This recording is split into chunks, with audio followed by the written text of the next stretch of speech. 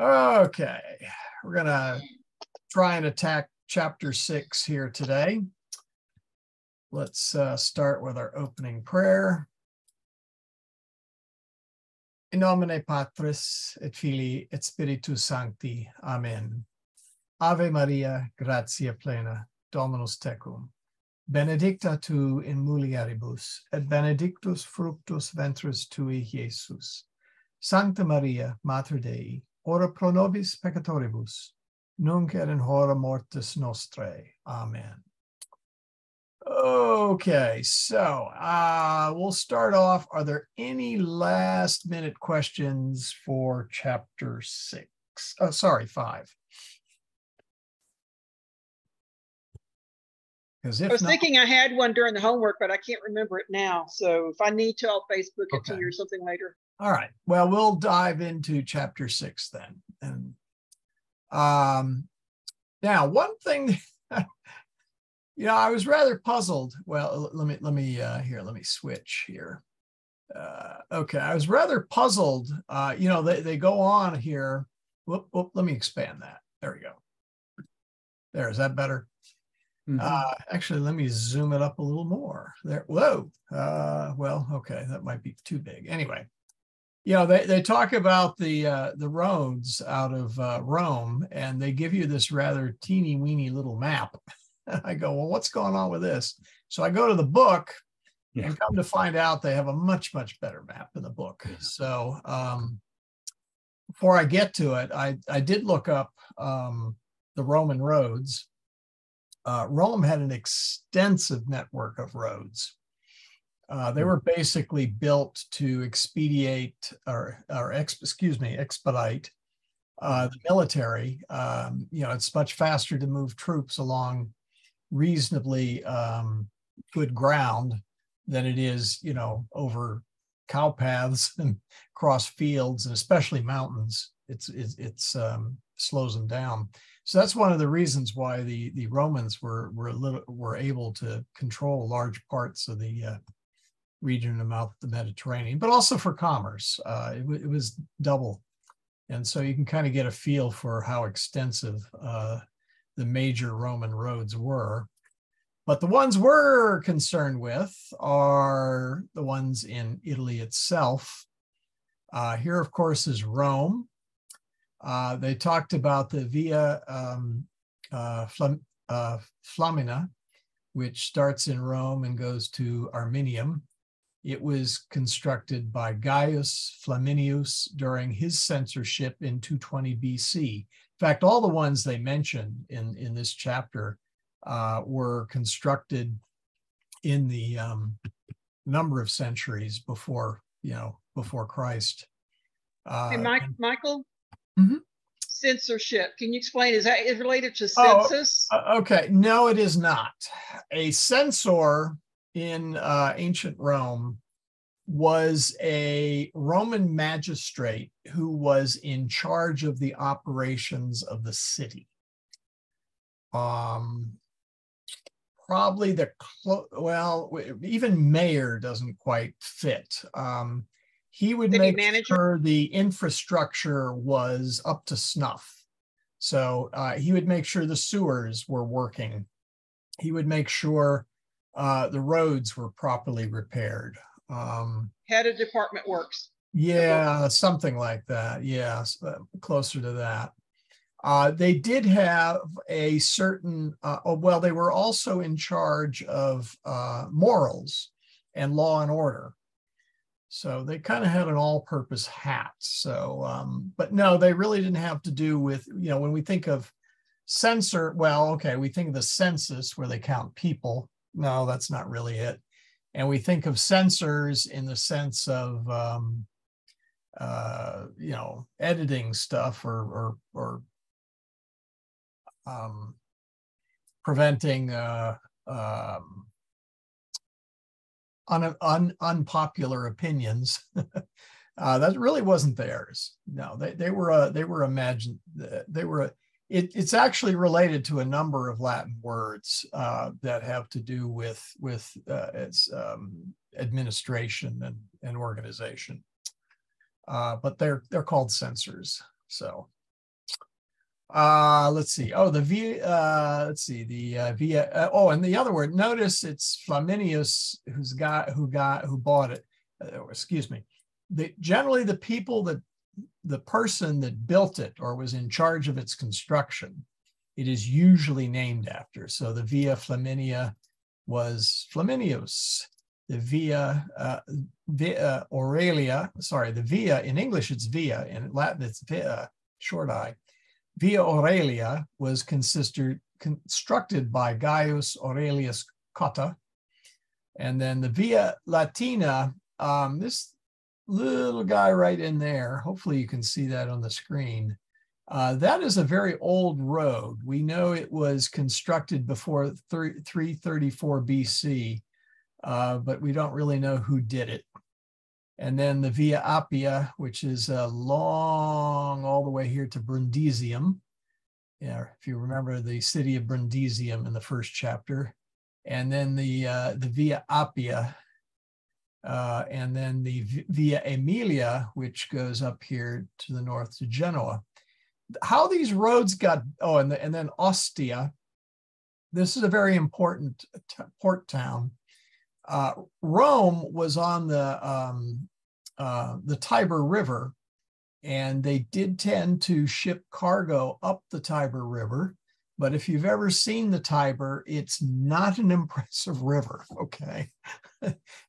So what happened is eventually the Romans built built a port city there that was able to much better handle all of the shipping that was coming into Rome. And so Ostia was a very important Roman town. And if you get to Italy, Ostia Antica, ancient Ostia, there's all sorts of beautiful ruins there. So not just in Rome. So anyway, that's the layout. What I will do now, I added these slides today. What I'll probably do, I don't know if I'll resend the entire set of slides, or I'll just send the copies of these pictures. I don't know. We'll see what happens. I'll see what happens when I print it as a black and white. It may lose all its flavor, but yeah. Let's see what else. Yeah, I guess that's it for those. So there they are. Let's see here. Let's get started on the Latin itself. So I'll get started on a paragraph. Oh, yeah, a couple of words. Porta, gate. Mm-hmm. Okay. Murus, wall. Porta Caeli, Stella Maris, gate of heaven, star of the sea. So it's you may have seen that in the hymn. Anyway, Hey, Michael, I'll start if you want. Oh, sure, go right ahead. Okay. In Italia, multe et magna via sunt, via Appia, via Latina, via Familia, via Aurelia, via Emilia, via Appia est inter Romam. Buddhism. When at first I keep saying Buddhism. No, there's no Buddhists here. I know. I was talking to a guy about Buddhism, and I okay. Forefront. Your Buddhist brain cell. Yeah. So excuse me if I'll do a Freudian slip now and then. Via Latina inter Romam et Capuum. Capuam. Via Familia inter Romam et Armilium, via Aurelium inter Romam et Genoam, via Emilia inter Arinium et Placentium. Placentium. Well, it's AM plus Placentium. Yes. Yeah, that's what I said. I thought. Okay. Brundusium, Capua, Arminium. There's no IUM. Arminum. Geez, yeah, they keep changing those endings. Isn't that annoying? I know. Exactly. Genoa, Placentia, Ostia, Magna, Opia, sunt. Yes. Ubi est Ostia est probe Romam. Tucunum, quoque. Tusculum. Tusculum quoque prope Romam est. Rudicium non est probe Romam, sed procul ab Roma, via Appia longa est, via Latina non tam longa est, quam via Appia, quam longa est via Familia, nique ea tam linga est quam via Appia. Tiberius Fluvius nun tam longus est quam Fluvius Parus. Okay, not bad. I'm trying. Yeah, no, not bad, not bad. Let's see, the one, where was it? Procul. Shorto. Procul. Shorto. Procul. Procul. Yeah, and ideally via, and I know we're all going to say that. I'm going to, I catch myself. It's with an E. Short I, yeah. Exactly. I struggled on that one. What modern city is Tusculum closest to? I'm glad you asked that because I actually looked that up. Rome. It's not very, okay, let me bring up the map again. Let's see here. You can see here that it's next door to Rome. Yeah, you're right. Is very close to Rome. Mm-hmm. Tusculum is a ruins right now. It was a very important city in the early centuries of the Republic and the Empire because Rome tended to be, and we can all relate to this right now, very oppressive heat-wise in August. It had high humidity, and it was crowded and noisy and smelly and whatnot. So the rich tended to have villas not too far outside Rome at Tusculum. Cicero, or Cicero, is the way he would have pronounced his name, had a villa in Tusculum. So what happened is in the 12th century, various events, couple invasions, various other things that went on basically destroyed the city. And so it was uninhabited, or is uninhabited since then. It's now an archaeological site. I don't know how much is there you can actually visit. I would imagine it being Italy and tourism being a big thing, they've made it as much, they've made it into a nice place to visit. But it's only about 4 kilometers out. It's in what's known as the Alban Hills. And interestingly enough, it's actually on a volcano, a long extinct volcano. So Romans weren't known for locating some of their cities in terribly safe places in some cases. Michael? Yeah. Got a question. You recall from chapter 5, we learned that Ostia means doors. So the town of Ostia there, I assume, means that it's sort of doors to Rome or something like that? If you see Ostia, that's the ancient city. I don't know if you're familiar with it, but it's an ancient city that's also in ruins. Yeah. And in fact, what I mentioned, or I guess you signed off or signed off sorry. after that, is Rome is on the Tiber River, which, and if you've ever seen the Tiber, the best you can say is you're not impressed. No. It's not a big river. But they used to do a lot of shipping, and I'm thinking here in the early Republic period. But it's just not big enough to handle. I mean, Rome at one time had over 1 million inhabitants, and there's just no way that the Tiber could really supply the goods that they needed or wanted. And so eventually the port city of Ostia came about.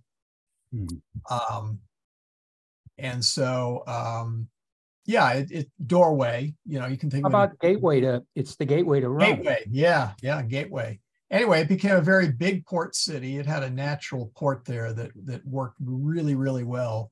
Well, So, is it a different word? Because it wouldn't be gateway. If it's the same word, it would be plural. let's see. Ostia means doors, plural. Yeah, It's let's a see here. Let me do a quick check here and see if I've always associated with it. Okay. Bless you. Yeah, it was built by Ancus Marcius. Let's see, does this show up? Oh, yeah, I shared this. Okay. Mm-hmm. Yeah, you can see that it was built by Ancus Marcius. Does it say when?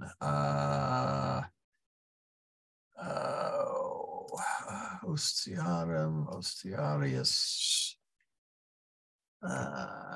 Let's see. Well, that's real helpful. Yeah, I bet it is a sense of doorway or door or, you know, gateway. That is what I have always assumed it to mean. And it certainly makes sense. And Roman cities tend to be feminine. Could you go back to Lewis and Short there for a minute? Sure. Hold on just a second. There.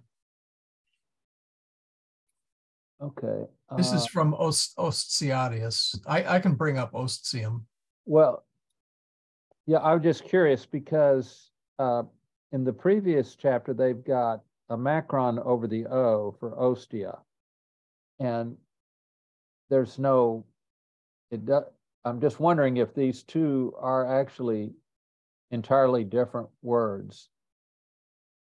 Well, let's go back. I mean, they may be related, but did they? Put yeah, they did, didn't they? Yeah, the macron. Yeah. Well, no, they've got the macron over the O. Okay. Yeah, they've got the macron over the O there. Yeah, which is the same as in the last, but nevertheless, it's the plural. Yeah. Of Ostium. Yeah, so it couldn't be gateway singular. Well, okay. I wouldn't translate it. I'm just saying that if it's exactly the same word, it has to be plural. Oh, excuse me. No, all right. That's what I was about to say is if you look, Roman towns generally liked to be feminine nouns. Capua, Roma, Ostia. So it's a variation. Yeah, Genua. Yeah, I think it's a variation of I'm just saying that it can't be the same word and be singular. Oh, right. Yeah, no, I would agree. Okay. But yeah, I would think of it as a feminine form of gateway, door, port, etc. It seems to me it would be like a proper noun because it's capitalized. Oh yeah, it is. It is. Small o, which is, you know, like you say, a door. Yeah, so, but I suspect they took Ostium and feminized it, make it sound like a town. Yeah. From neuter to. I mean, there are now. Don't take that as it has to be that way because obviously Brundisium is a neuter, and then there's Arminium, now you got me doing it. Arminum. Arminum. Arminum. There we go. Arminum. Araminum. There we go. Araminum. Okay. Boy. I've got Arminium stuck in my brain here for that one. I trade you for Buddhism.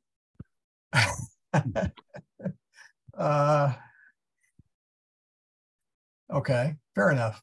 So anyway, let's see, where was I? Back to the to the graphics. So you can see, you know, basically they're and I'll send this map out later. You can see they're basically laying out how all of these roads connected. Well, everything. If you bought the book, it does a pretty good job on one page by itself. It shows it all. I started looking and go, this is nuts. I can't find this. And then I opened up the book and ding. Yep. Yeah, I'm surprised they didn't include that in the lesson. I might mention that to them. Because it, you know, just reading it, it's a little hard to visualize it. Exactly. So, in fact, this is from the book. It's basically a scan. So, but I'll send it out for those who don't have the book. So, all right. So let's see. Now we have a couple of things going on in here.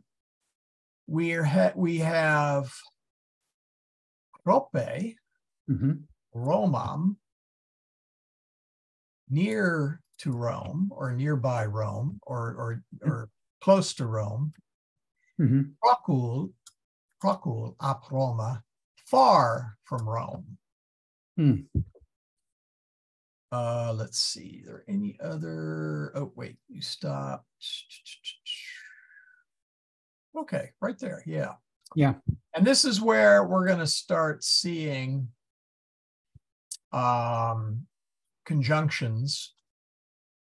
Sorry, not conjunctions, prepositions starting to take the accusative. We had a bunch that took the ablative, like ap Roma, in Roma, etc. And so now we're going to start taking up some of the ones that are that take the accusative. And go ahead, Alex. I'm just going to say that I like your definition of prope better than the book. The book just says near, but you say near to, and that makes more sense to me. Yeah, you're going to have to massage Roman prepositions a bit to make them fit nicely with English words. They tended to use prepositions. Well, okay, if you draw the Venn diagram of prepositions, you'll find that they tend to have a little richer meaning than what our nearest equivalent is. So you since you said that, since you said that out loud, could you change that on yours, on this page? What, near? Just say near to. Oh, well, okay. If you go, whoops, wrong. Let me pick it up over here. P-R-O-P-E, and you will find it that does is near to, nearby, and that's usually with op, by the way. Okay. Yeah.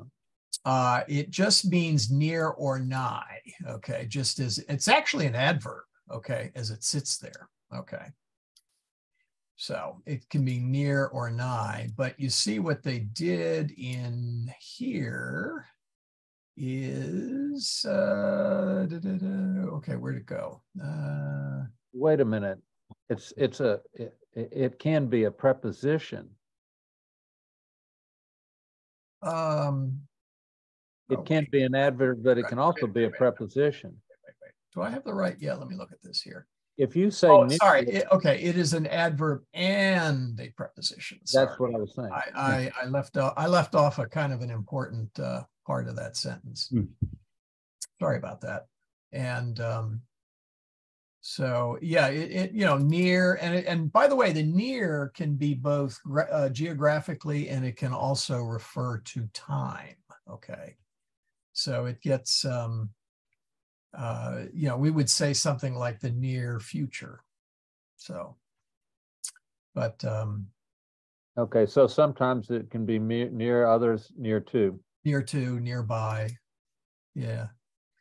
Anyway, so what we've seen with prepositions up till now is only with the ablative. In oppido, in the town, sine dubio. Okay, now you haven't had dubio, all right, but I think everybody can guess without a doubt. And of course, we've seen cum sancto spiritu. The U here, this is a fourth declension noun. And so it has its own unique endings. We won't worry about it yet.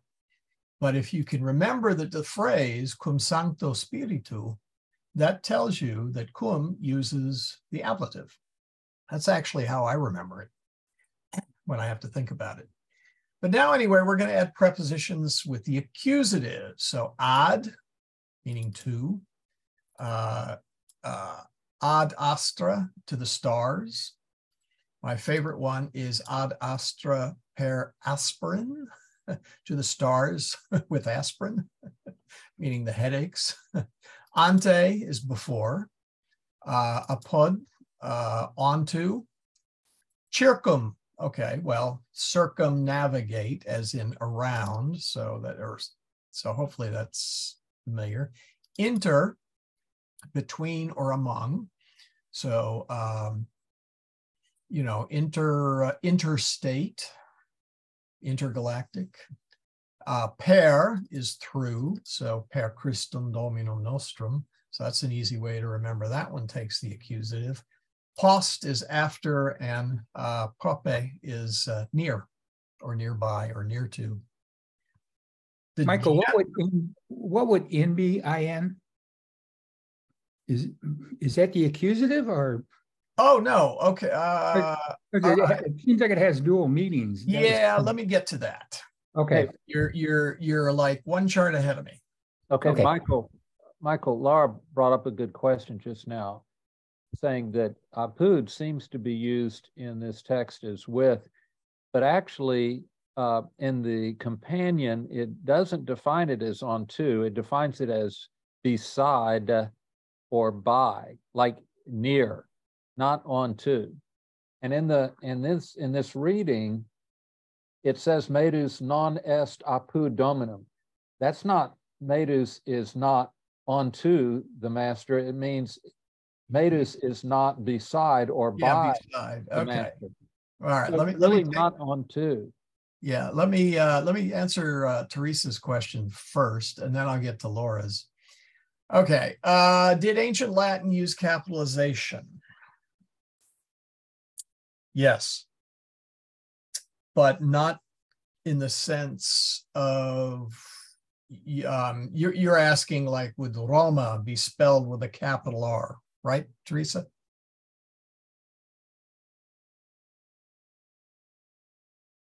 Yes. The answer there is no. Okay. They had majuscules, i.e. capital letters, and those were the ones that were usually on monuments because they were easier. They tended to be straight line, and so they were a whole lot easier to chisel out.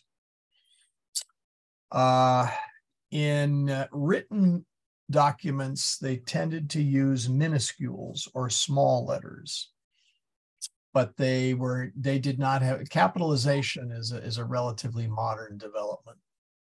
Okay, I was wondering because I know that they didn't used to have the punctuation, and so I thought. Yeah, they didn't even put spaces between words, depending on how far back you go. Okay. All right. Okay, let's get to apud. All right. Seems to be near by. D. Okay, this is one of those. Okay. All right. Apud. Actually, let me see if this one's any better. All right, let's see if I have another dictionary here with bigger. Let's see here. All right.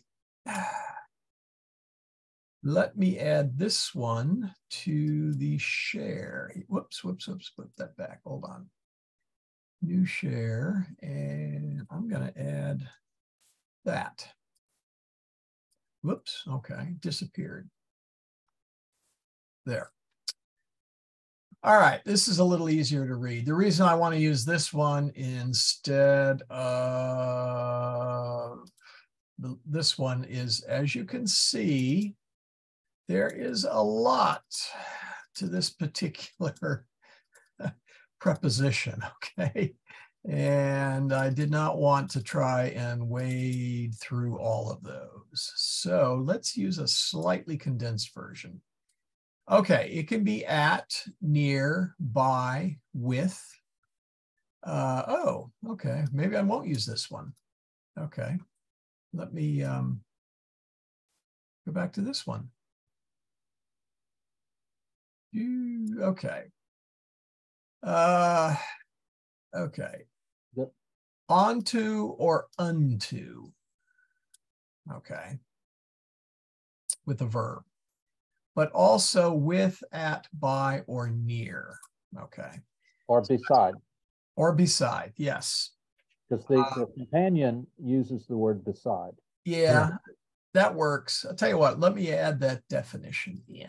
Because that, frankly, is what that's what it's either with or beside the way it's used in this story. Yeah.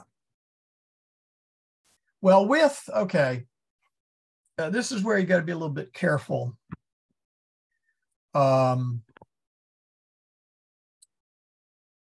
With, okay, is,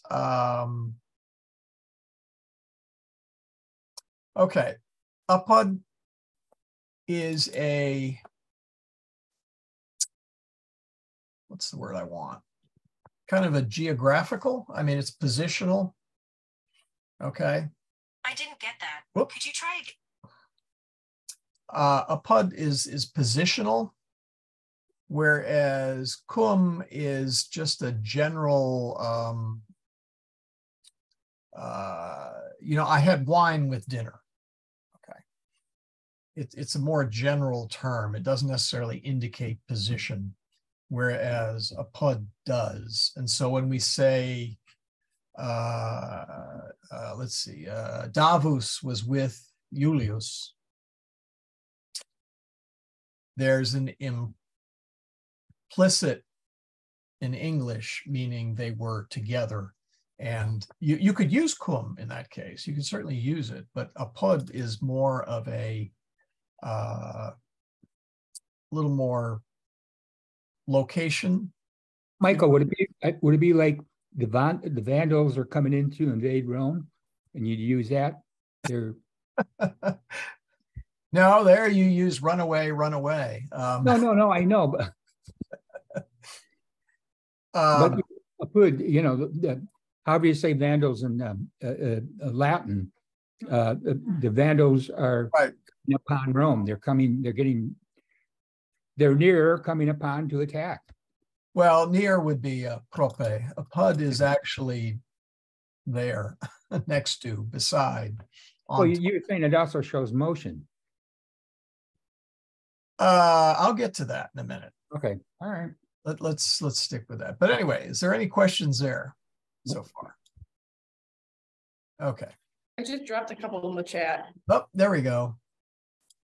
Oh. Man, you know, I spell checked that too. How did I miss that one?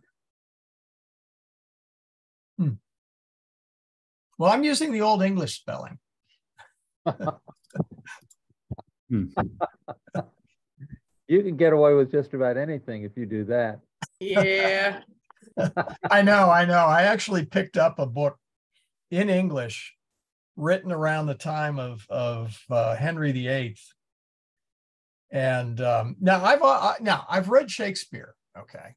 Shakespeare is not easy to read in the sense of the language is kind of archaic.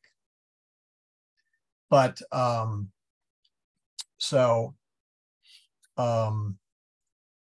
but you know, it's still, you know, when you read it, they've regularized the spelling to modern standards. But I picked up this book from about Henry VIII's time, and I had a devil of a time reading it because the word "the" was spelled T-H-E, T-H-E-E. I mean, even the spelling of the word changed throughout the text of the book. So anyway. I actually caught a video recently of a guy who specialized in Old English. Yeah. And he had some other language people, you know, and he was quizzing them. He read a passage and they're supposed to guess what he was talking about. And he went off and he read it first, and then he had put the text up and he read the text. And I'm like, holy crap, it was a whole different language. I didn't recognize any of it, hardly at all. Yeah, even Shakespeare, if they read it in the original pronunciation, is a bit strange in places. I just remember thinking, how do we get here from there?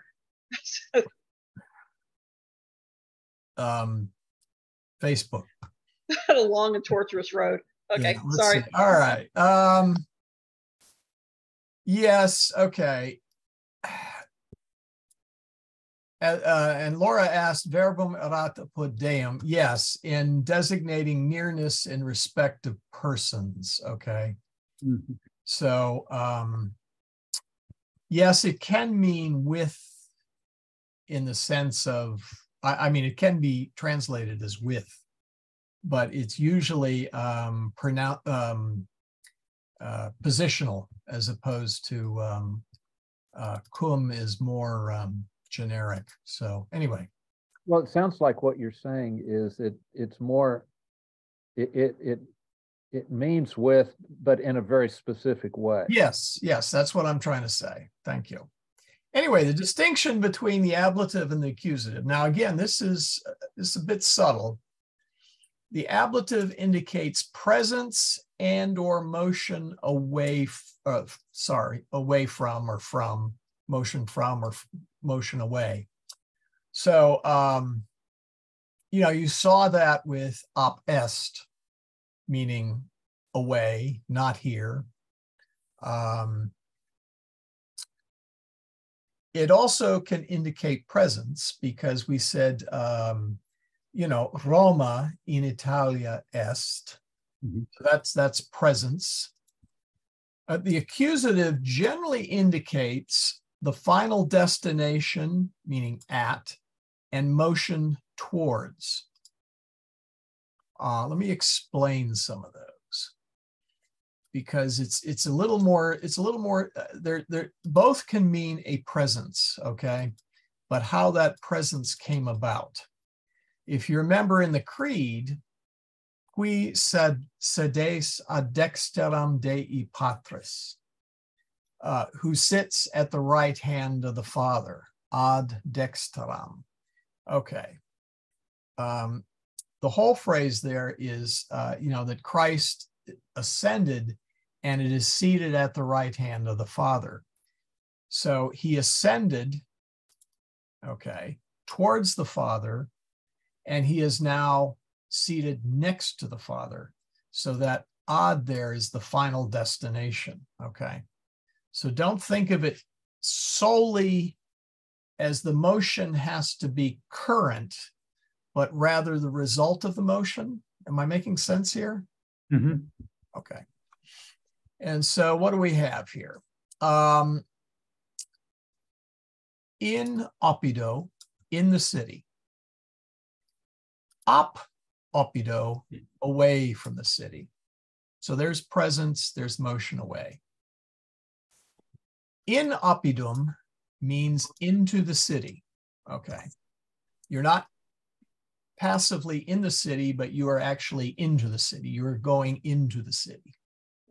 And this would indicate, you know, you're at the porta there, or sorry, the porta or the ostium is, you know, you literally are entering the city at that point. Mm-hmm. Ad oppidum is to or towards the city. Okay. Anyway, we'll study the new ones in chapter 6, because once you open up both the ablative and the accusative, you have to kind of keep in mind a bit what they are hinting at, or you can just straight memorize them. That works too. Up to you. Let's see. I think the next one, is the ablative. Oh, no. One of the things. Well, I'll cover it now. Is something called the ablativus separationis. Is the ablative of separation. Motion to or from a town. Oh no, we'll get to that later. let's do that later. I'm getting ahead of myself. Oh, actually, oh, yes. All right. So via Latina non tam longa est quam via Appia. The via Latina is not as much as long as that of the via Appia. I put an of in there. I don't want to do that. Tam is means so much as, so much so. Let's bring now this one is probably a good one to use here. TAM. There we go. So far, to such agree, as much as. Okay. Mm-hmm. It's an all-purpose word. In fact, I'll bring it. Tell you what, I'll bring up Scriba. Oops, come on, Scriba. There you go. Because if you look these prepositions up, you know, they have a lot of different senses, and to a certain extent, English does this too. So all I'm saying is just be a bit careful as to how you map those prepositions. You need to make sure your Latin conception of the preposition includes some of its meanings, which you wouldn't normally assign to the closest equivalent word. Anyway, Tom, so much as, to the same degree as, etc. The Via Latina is not so much as long as that quam via Appia. Yes. Let's see, is Tom, okay, Tom to mean as much X as Y. Yes, yes. To Laura's question. Yeah, and the non there, the non means not as much as. Okay, let's see here. I think that's everything for that for the moment. Yeah. Are there any questions so far? And of course, longus, long, distant, far. Okay, or actually just long. Well, I had a question, but it was about the homework, so. Oh, okay. For chapter 6? Yeah. Oh, okay. I saw yours pop up. I haven't graded it yet. Yeah, sorry. I did like 3 weeks worth all in one afternoon. Yeah, I saw that. Well, I hope you had a very enjoyable time at your conference. Oh, yeah, I did for sure. It was great. And you probably came home to Houston and said, I came home to this. Yeah, I was like, wait, Michael said we didn't have homework for this week because we were just reviewing. So I was expecting to do 1 week's worth, not 3 weeks, but it's fine. No, I meant the heat, but anyway. Oh, man. Okay, let's see. All right. Anybody want to take the next section, unless there's any questions on the first?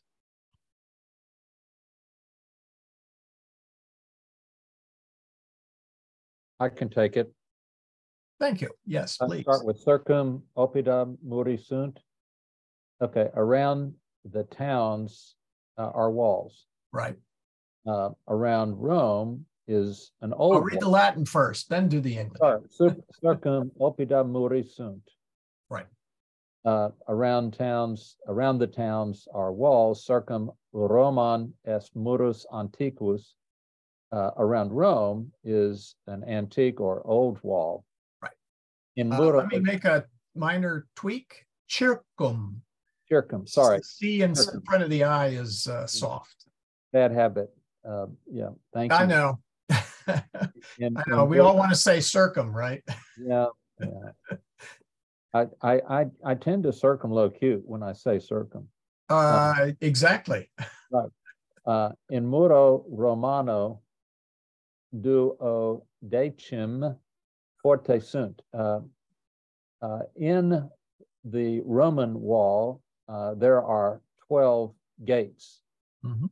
Porta prima Romana est porta Capena. Mhm. The first Roman gate is Capena. Circum oppidum tusculum muros non tam longus est quam circum Roman. The Tusculum wall is not as much as long as that around Rome. Yeah, I guess the only thing I would comment there is I understand what you're trying to do there is map each word, but we probably would just say It's not as long as the wall around it's Rome. not as long as the wall as the Roman wall. That's how I've been saying it, yeah. So, but anyway. And then Oh wow, that's it. Oh, You got off easy. come on, come on. I'm happy to Yeah. continue. Yeah, Michael That's took the fair. hard one. I didn't realize. I thought this was a longer. Well, we might give the next one to Alex. Please. Okay, Gotta do But his count. but yeah, circum Circum. around. We have circumnavigate, circumlocution, circumcision. I mean, there's a number of words with that root in it. Michael, why is it opida and not opidum? Circum opidum. Because Oh. it's Go ahead. Okay, literally around towns are walls. What they're saying is most, well, I would say just about all towns in Rome, not Rome, in the empire, Empire, right? Yeah. or even not in the empire, had walls. Right. You had the walls of Jerusalem, for Mhm. example. And that was for defensive measures. The non-urban areas, well, two reasons: invading armies, or invading invading mobs, etc., were a safety threat. And so those walls were there to protect the citizens. And so, yeah, this is plural. Yeah, oppida, oppidum. Yeah. So And, is circum circum, is what, a noun, an adjective? no, that's a preposition, and it takes the accusative. All right. Yeah. Yeah. Circum is a preposition, and it takes the accusative. Now, oppida, the nominative form is oppidum. The plural form is oppida. And if you remember my charts from last week, for the neuter nouns, the nominative and the accusative are identical. So this is in the accusative. It also plural accusative. And Yeah, because it's sunt. Yeah. Well, no, this is it's sunt because of the Mary, because of the the wall. walls. Right. So Plural. walls are around towns. Got it. Might be a better way of untangling that. Yeah. Now we come to the Roman. So around Rome is an ancient wall. Okay. Mhm.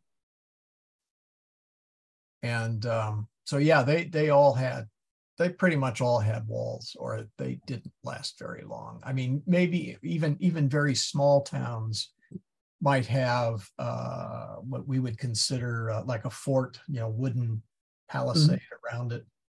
That was fortification. Fortification. Fortification. Right. And I should be a senator, huh? Fortifications. Yeah, that's pretty much. And even when the Roman legions went out and camped when they were doing on campaign, that's one of the first things that the Romans would build would be a wall around the camp for defensive purposes. Wow, I didn't know that. Yeah. So, well, I don't know if we'll probably won't get to that. I need to read farther ahead and find out if we have any Roman armies marching about. Let's see. I don't think there's anything else that is terribly unique about this. Okay, unless there's a question, I'll go to the next section. You want me to continue? Yeah, yeah. Since you got off so easily. Got off so easy. Villa Iulii est prope Tusculum. So the house of Iulius is near to Tusculum. Yeah. Ab opido Tusculo ad villam Iulii non longa via est. From the Tusculo town to the villa of Iulius is not a long road. Ecce Iulius et quator servi in via. Behold, or look at Iulius and the 4 servants in the road. Iulius ab opido ad villam suam id. Iulius goes from the town to his villa. Dominus et servi ab opido ad villam eunt. The master and the servants, plural, go from the town to the villa. Dominus in letica est. The master is in the litter. Duo servi lecticam cum domino portant. 2 servants carry the litter with the master. Servi qui lecticam portant sunt Ursus et Davus. The servants who carry the lectica are Ursus and Davus. Yeah. Okay, hold up just a second here. Let's pause for just a I'd say moment. lecticam, I meant to say litter. Yeah, litter.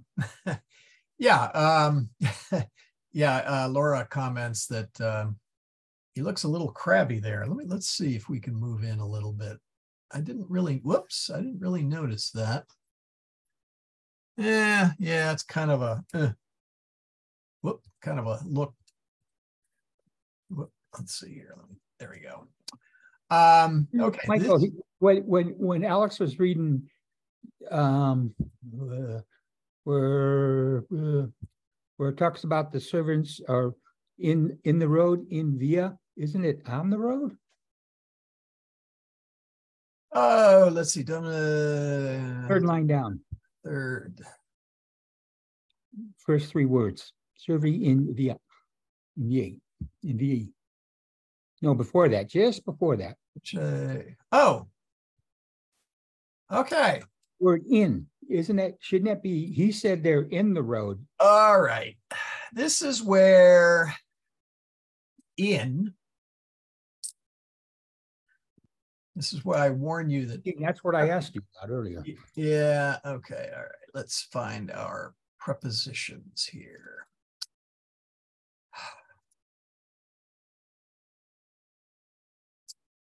See, I can see in the city makes sense, but you're not in a road, you're on a road. Well, oh, no. Okay. If I drove my car. You drove the car onto the street. Right. I am driving my car in the street, right?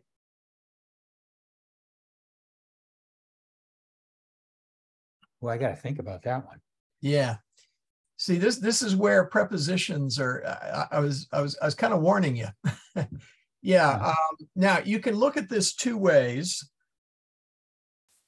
In can mean on. Mm-hmm. Okay. You could think of it as in the roadway. Or in the roadway. Yeah. Well, let me give you an example.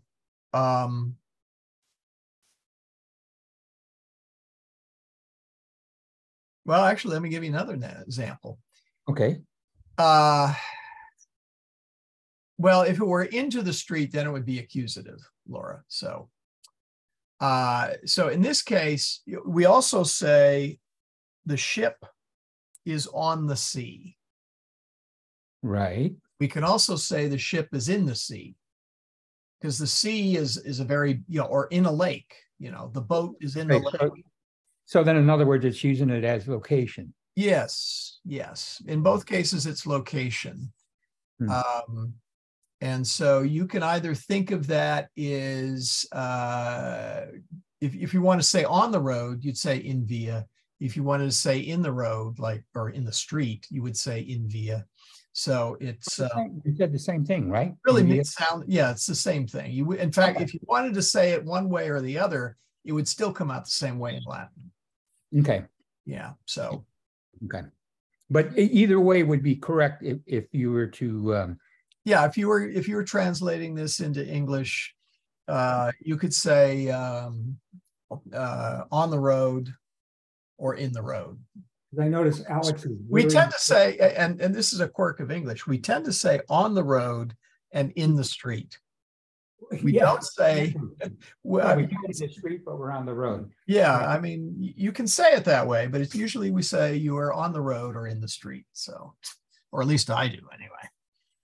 But it means the same thing. Okay. Let's see. Okay, and here we have a good example of the ablative versus the accusative. Julius ap opido ad vilam suam it. And as Alex pointed out, Julius, it is going from the town to his villa. We'll find that the verb to go is like one of the shortest. What conjugation is that? It's irregular, but it is the infinitive is literally IRE. If you look it up here, here we go.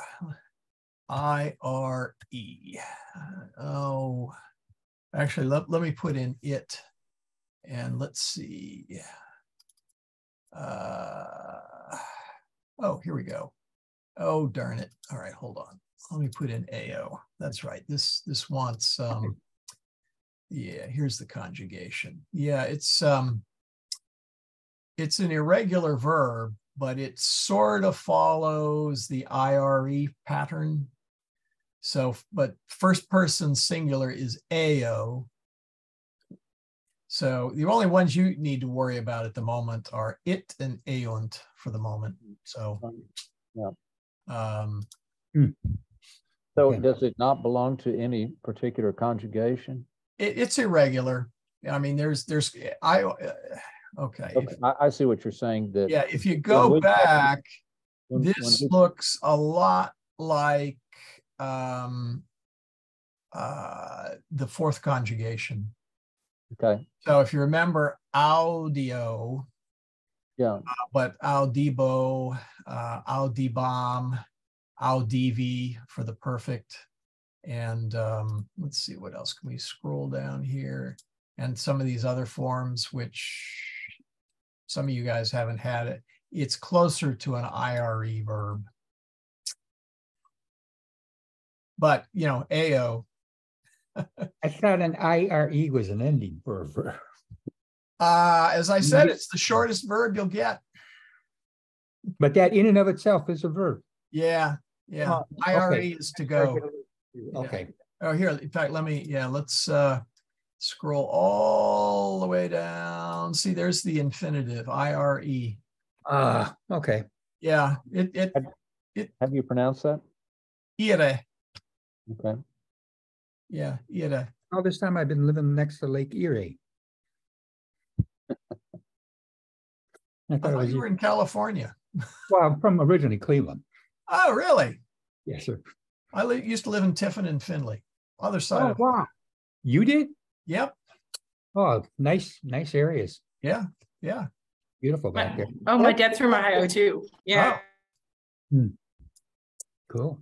Anyway, where was I? So, there was. I didn't realize the proximity between that and Spanish, because ir means to go in Spanish. Yeah. So you just add the E. That's much like Italian. So many of the Italian words just add an E to infinitives in Spanish. Like venir is venire in Italian. Which is exactly to go in Latin. Mm-hmm. Okay, so anyway, here we see the ablative, meaning going away, and the accusative going towards. Lectica is a litter. The reason he probably has a rather dour face is it's better than walking. But you got to see, okay, now this one is a relatively small one. And so it's being carried by two slaves. And so I hope they're in step and synchronized with one another. Otherwise, it's going to be kind of a, you know. It looks like they're out of step. Yeah, yeah. So usually if they wanted a, and by the way,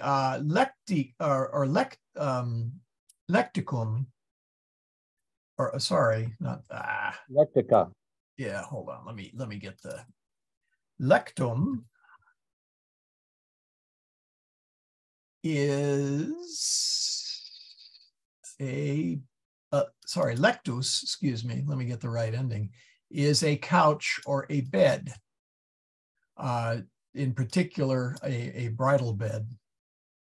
It's also the couch for reclining at meals, okay, an eating couch. So, you know, Romans and many the Mediterranean cultures reclined at table on a bed of such. And so this is considered, a lectica is like a little bed or a little couch. Of course, in this case, he's sitting. And as I said, it's probably better than walking. I'm sure the servants would prefer to be inside than carrying it.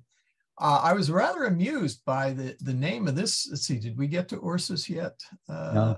Yeah, Ursus in Latin means bear. Bear. Yeah. If you recall, if you recall the constellation Ursus Major, or Ursus Major, sorry, in English, or Ursus Major is the big bear, for which the Big Dipper is part of it. And then Ursus Minor is the little bear. Well, actually, Jen, that later on the women, well, of course, the women did often recline at table. It depended on number of things. But you're right, early on in the early Republic, they would have not, they would have sat in a chair. Oh, let's see, where was I? Okay, where'd we end off? One other thing I was going to, speaking of amusing things, that the companion actually defines lectica as litter, but it also defines it as sedan. And Yeah. Yeah, you know, sedan would probably be better here. That seems a little over the top. Well, no, not the sedan that's down at the Detroit at the car lot. Okay. But yeah, the old version of the word sedan. Yeah. Oh well. Anyway, let's see. Julius non in via ambulat servi eum portant. So Julius is not walking in the street. The servants are carrying him. Cyrus, is that how you pronounce that? Yeah, Cyrus et Leander ambulant. Cyrus and Leander are walking. Cyrus sacum portat et Leander quoque sacum portat. Cyrus is carrying a sack, and Leander is also carrying a sack. Cyrus et Leander duos sacos in humerus portant. Cyrus and Leander are carrying two sacks on their shoulders. Yeah, hold on just a second. Let me go back and answer Ginny's question.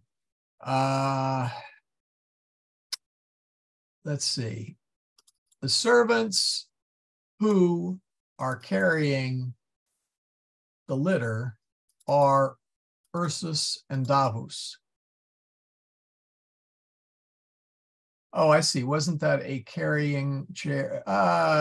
Yeah, you can call lecticum either a carrying chair, Meaning litter, sedan. or a sedan. Yes. Oh, I see. Yeah. You're asking. Oh, you're answering what a sedan was. Yes. Yeah, Yes. I think it was a carrying chair or a litter, either one. Yes. Yes. Okay. Where were we? Let's see. I think we just ended there, right?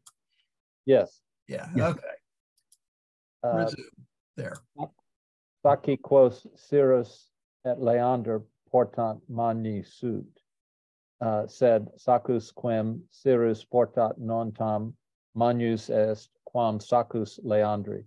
Yeah. So the sacks that Cirrus and Leander are carrying are large, but the sack that Cirrus is carrying is not as large as, it's hard to read. Yeah, there we go. Can you I'm just showing you the picture there. Sorry, go ahead. Is not as large as the sack of Leander. Yeah. By the way, Leander is like Ager, in that it's that third, it's that second conjugation masculine that moves from the AGER and drops the E to form Leandri. Yes.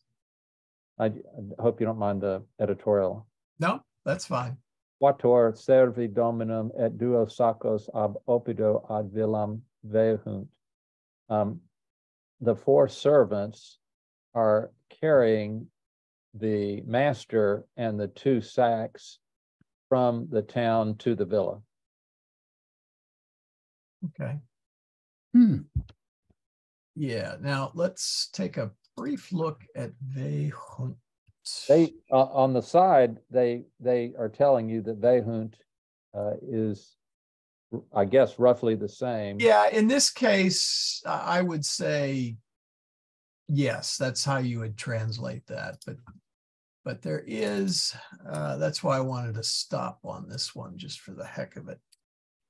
To bear, to carry, convey. It usually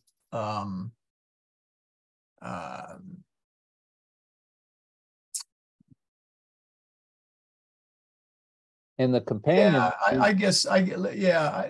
In the you usually see it in the sense of conveying or taking something somewhere. And I granted, portant is pretty close to that. I'm curious, is Vehunt more typically used with something or some, like an animal? See, they say wagon and horse, ship. Is it less used when you're talking about a person carrying? I mean, in this case, they're using it when you're talking about a person carrying, but I honestly don't know. I've never really thought about it. It's usually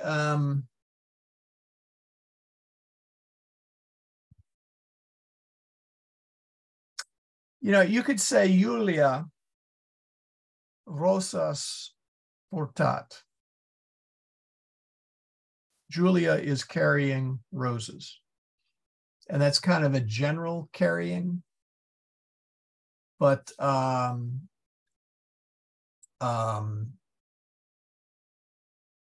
Vehunt usually means a carrying somewhere.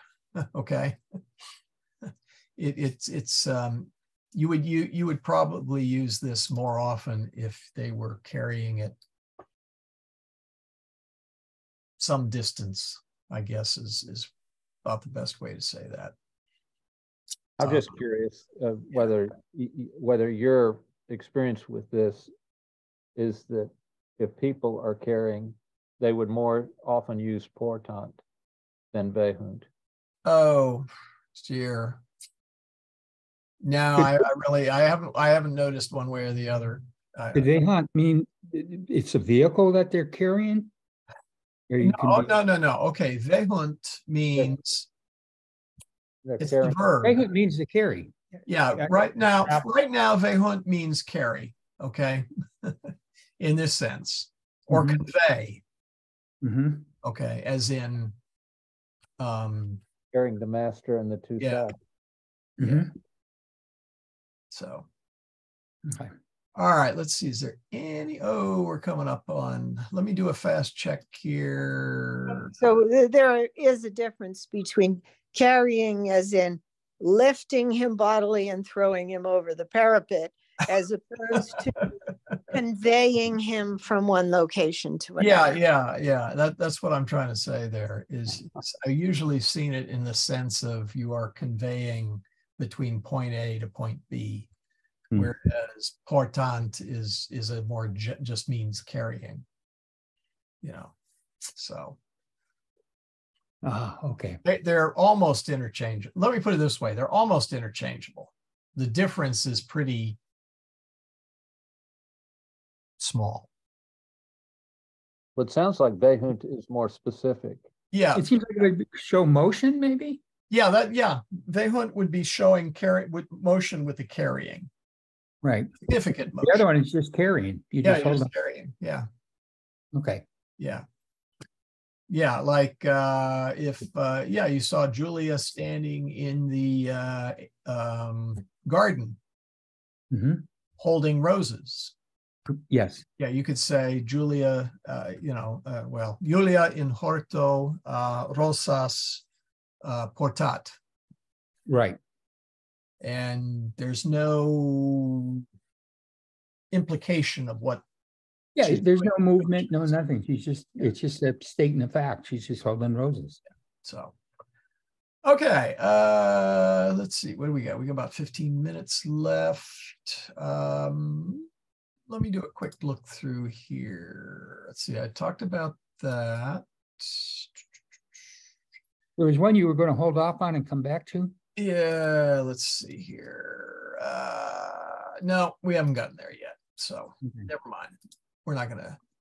I want to make sure I wasn't I wanted to keep the text synchronized with the charts. All right. So the next one. Any takers? This one isn't so bad.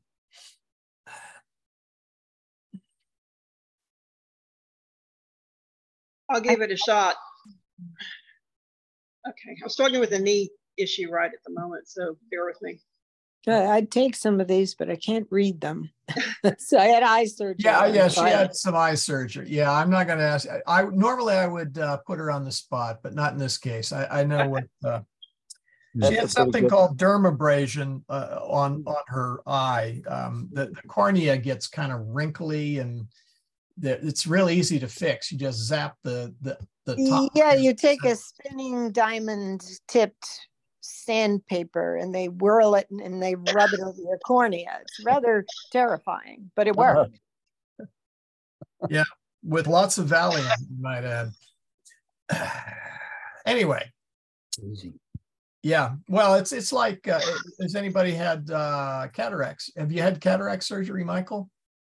I've had where they removed the lens because they were all scratched and looked like I was looking through a dirty, foggy window. Yeah, and then they replaced the lens, right?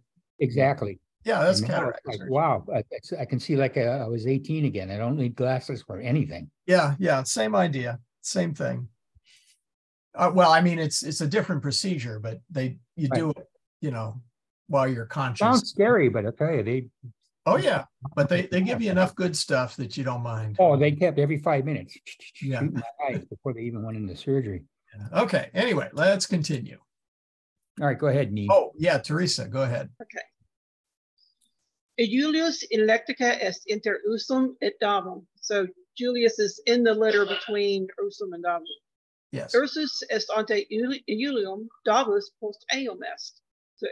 So Ursus is behind Julius and Davus is before Julius, Davus is behind him. Right. Cyrus et Leander non ante lecticam, sed post lecticam ambulant. So the other two guys are walking behind the litter. Right. Benitne e Julius Avila. Okay, now I'm drawing like brain fart moments here. So is Julius going, is it to the villa, to his villa? Nope. No, so away from his villa. Yes. Okay, So is Julius going away from Villa? Well, hold on. Okay. Let's Well, work on that a little more. Michael, Okay. Michael, Yes. this is where you've got to talk about what's going on here. Yes, exactly, please. Yes. Let's drill down on that one. Okay. Venit. What does venit mean? Then it means, geez. Oh, is he coming? Is he, or does he come? Yes. Okay. Is he coming from the From villa? the villa. Like Vaniat. Right. Yes. I'm drawing a blank on the odd and the. Emmanuel. Yeah, Michael, this is where you've got to talk about why it's and not ab. Yeah. Yeah, we have a chart. Let's see. Did I do that? Oh, okay. No, I don't have a chart specific. I discussed that later. Yeah. Well, let me put this in the obs. I'm putting that in the chat window. All the same word, op, and ops. Is invariably used in front of a noun or that is a consonant. So villa, Right. or villa, is a consonant. That's Yeah, what it we'll get to obs yet eventually, Laura. So a villa, a Roma, etc. So from Villa right now. Yeah, to say. op is used if There's a it is a vowel. if A it is vowel. a vowel. right. So later on, I think we will see a vowel here someplace. See, Michael, Mm-hmm. and the exception is the letter H. Right. Oh, yeah, That is and the correct. letter H. Yeah, Oh, yeah. Now I have that in a chart later on. Anyway, Okay. continue. I'm getting shooting pains in my knee right now, so I'm not focusing very well. Oh, and I lost my, hang on, lost my screen. There Here it we is. go. Okay. Okay. Non avere venit. So no, he's not coming from the villa. Yeah. Unde venit Julius. So unde I'm not familiar with. I haven't had a chance to read this chapter yet. From So where? I'm guessing that's From where. Where is Yeah. he going? Yes, From where's where? Julius No, no, going? he's coming. He's not going. Oh, geez, Going Louise. would be it or eunt. This is venit. Venit. So he is coming. But- Unde venit Julius. Unde Literally, is from where where? is Julius coming from? Okay. We have to throw a from in there someplace in English. Abido venit. So he's coming from the town, the Yeah. city. Quo it Julius.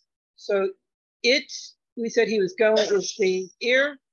So, oh, geez, I'm sorry, my leg is really screwing with my thoughts right now. Can someone pick up for me? Sure. I'll finish it. Well, yeah, I'll finish it. Quo it Julius. Where is Elias going? Ad villam it. Post eam tusculum est, ante eum est villa. Behind him is Tusculum, and before him is the villa. But you missed ad villam it. I thought I said that. No, Well, I heard you say it in Latin. oh, did I miss it in English? Sorry. yes. Well, I don't need to repeat it then, right? No, he is going to the villa. Okay. Hey, Michael, you said earlier about if that's used with a consonant and then ab with a vowel. The very next. The other way around.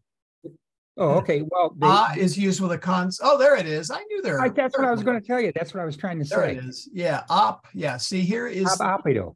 Yeah.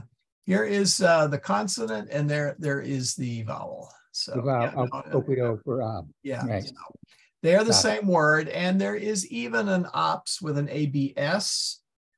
For the moment, we'll just it's really a version of ob, the ab.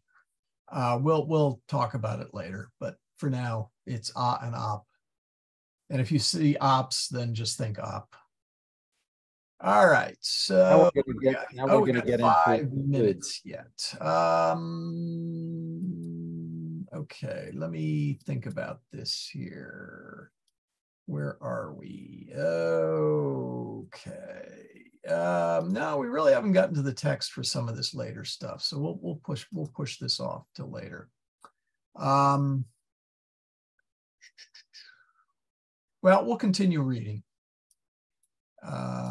Let's see. This is a fairly long one. Any volunteers? Actually, it's all the way to the end.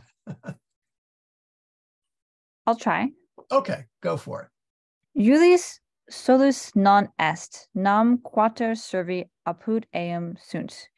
Julius is not alone. He's with 4 servants. This is going with him. Or near him, nearby him, or you can use nearby him. Yeah. Medus non est apud dominum, nam is dominum iratum timid. So Medus is not, going near the. I would just say use the with here. Okay. Okay. Medus is not with the Lord, or with the master. I don't know. Master, he may be now. He is afraid. It's true.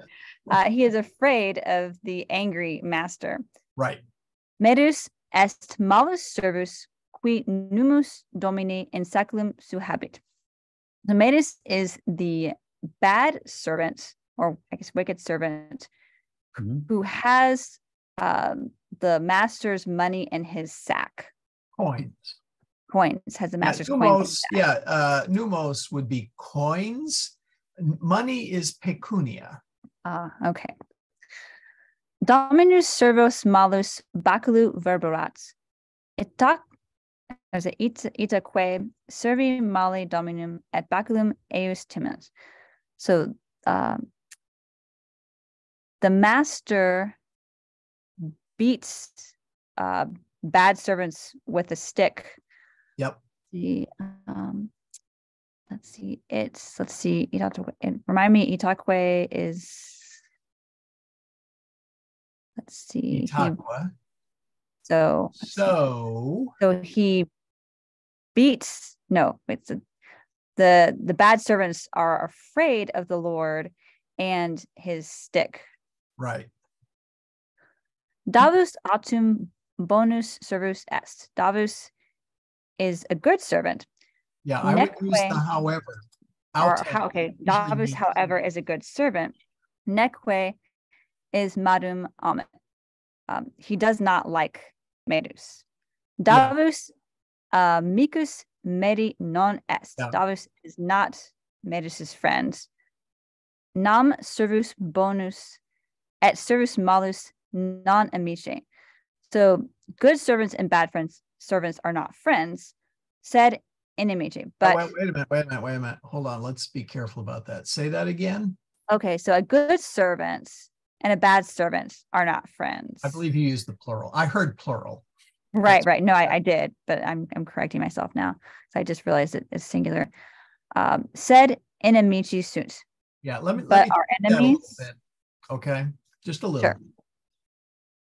Okay, so Davus is not a friend of Medus, genitive there. Okay. For the good servant is not a friend of the bad. A friend. Well, okay. No, friends. All right. For the good servant and the bad servant are not friends. Right. But are enemies. Continue. Medus est inimicus Davi. Medus is the enemy of Davus. Yep. Ursus autum amicus Davi est. Yeah. For autum? Autem. Is that the pronunciation? Yeah, autem. Autem. Somebody dropped something on your foot. What do you say? I hope it's out. Might be so other. Ursus Or for Ursus is the friend of Davos? Yeah. Or Autem is however, like however. Autem, Okay, so autem however. is a all-purpose conjunction that takes things. It's what's the word I want for it? It changes the course here. I mean, so if we say A, B, and C, however, D, the point of the however is to say that the pattern is different than the previous words. There's a word for that, and I can't think of what it is. So yeah, it's important to see. Medus is an enemy of Davos. However, Ursus is a friend of Davos. See what I'm saying? So they're trying to contrast. Yeah, they're contrasting. That's the word. It Contrasting. couldn't be what? Michael? Yeah.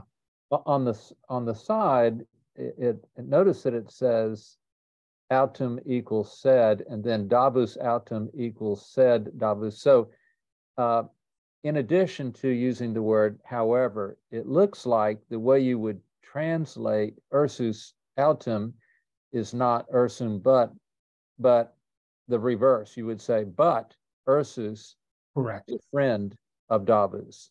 You could certainly say it that way. Well, that's what the book is telling you on that side. Yeah. I'm Yeah, not. yeah, because it said. I think, however, makes more sense, but the book is telling you that's the way. But and however are both contrasting. But they're just saying that you reverse the two words to get the meaning. Yeah, that'll work. That'll work. But yeah, that'll work. If you look up, well, I'll be brave here. AUTEM. Yeah, on the other, whoop. Ooh, I didn't know I could zoom in like that. That's nice. Now you guys can read that, right? On the other hand, but yet, however, nevertheless. Let's see, how did I do that? Okay. Now I can't do it again, darn it. Yeah. All right, what did I do? Hit the green button. I don't have a green button. Up on top.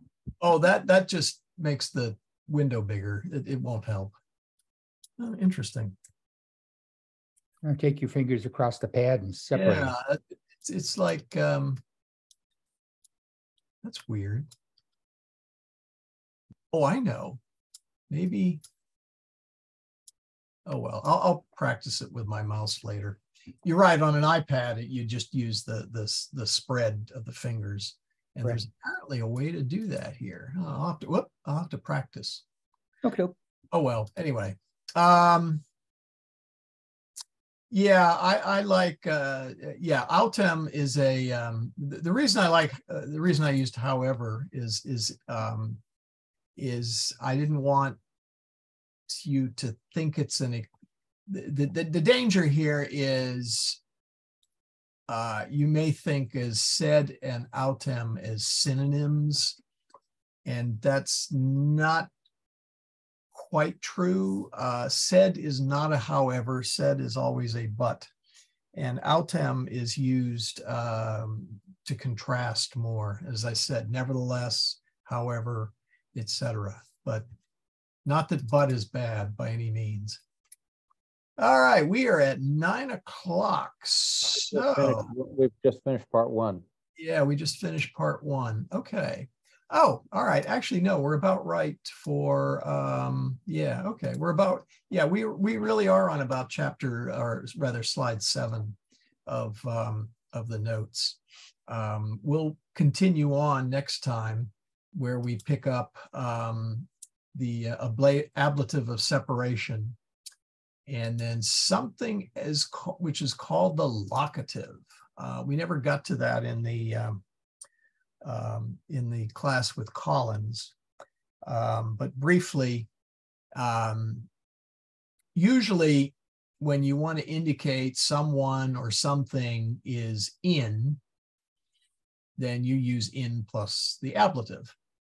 So Roma in Italia est, Emilia in horto est. Okay, we've seen all of those. Mhm. But in towns, when referring to towns, then you, believe it or not, you use the genitive form, or if you prefer the locative form, which happens to have the same ending as the genitive form. Take your pick how you want to think of that. Then the town's name is used, rather that form of the town's name is used instead. So Julius, you would not say in Tusculo est, but you would say Julius Tusculi est. Okay. Vaticanus, you do not say Vaticanus, the Vatican, in Roma est. You say Vaticanus Rome est. And this is called the locative. Okay. This is just for. Michael, how would you translate either one of those sentences? Well, you can. Well, no, you would say Julius is in Tuscany, Tusculum. Is it in Tuscany or from Tuscany? Well, not Tuscany. Tuscany is not Tusculum. Tuscany Oh, is. I'm sorry. I had my cursor was over that. Yeah, no, Tuscany is a different part of Italy. No, yeah, okay, yeah, I get it, But no, you would just say Julius is in Tusculum. That's it. I thought, well, when referring to towns, from or to, the genitive form is used instead. Yeah. So I said Julius is from Tusculo.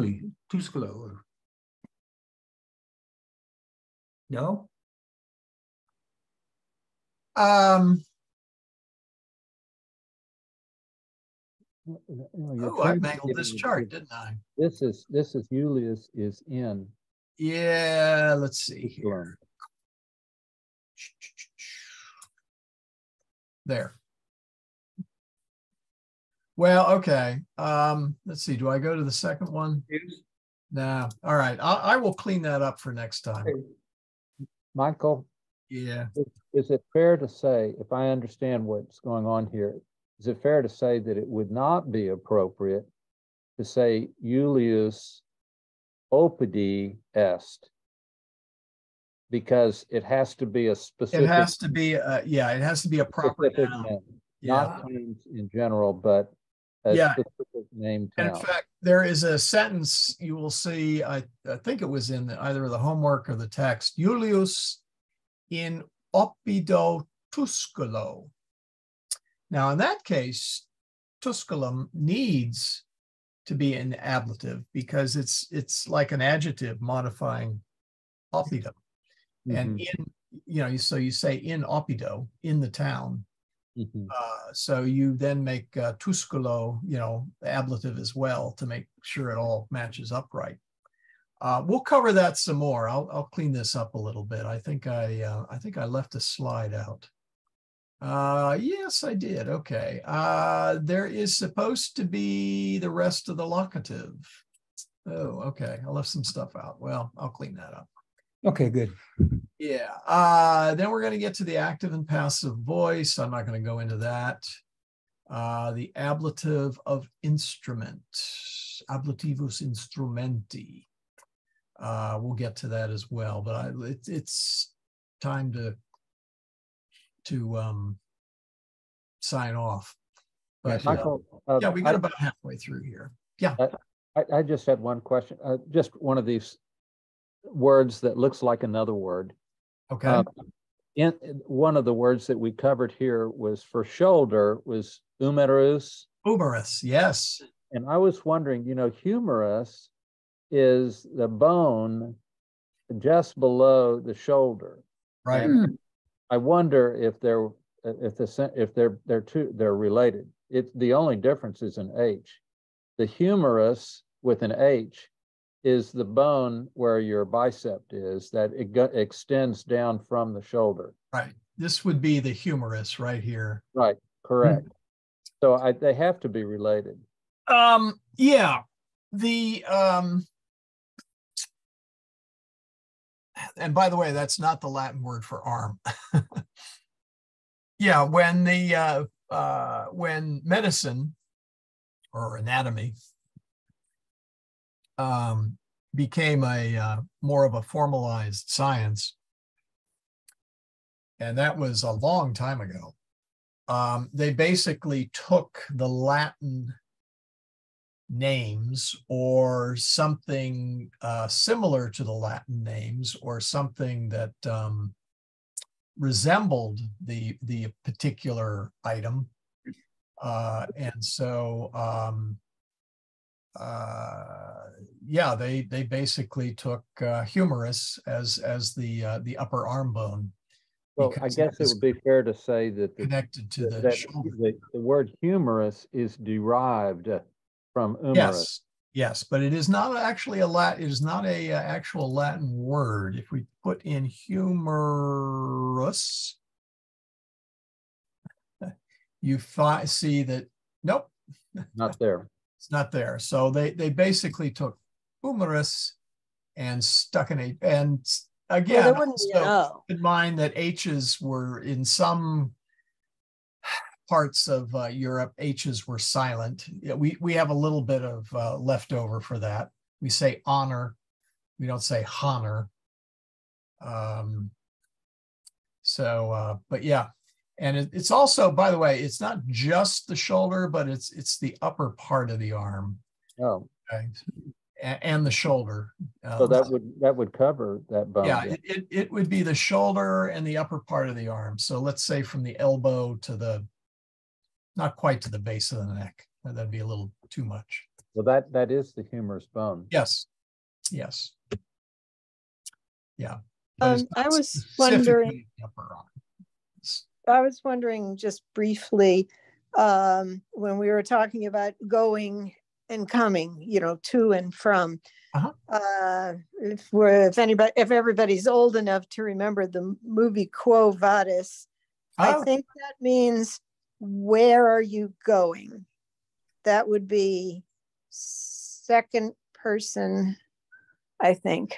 Yeah, it's second person singular. So are there different words for to go or to walk or to travel? This is more like a travel word. Oh dear. Yeah. That have different shades of meaning. Yeah, vado, I don't know if you can see it in there, means to go, to walk, but especially to go quickly or to rush. Okay. And if you recall, the movie is takes place when Peter is hot-footing it out of Rome. As Nero. Nero is burning Christians left and right. And in fact, Nero basically That's right. And he goes back.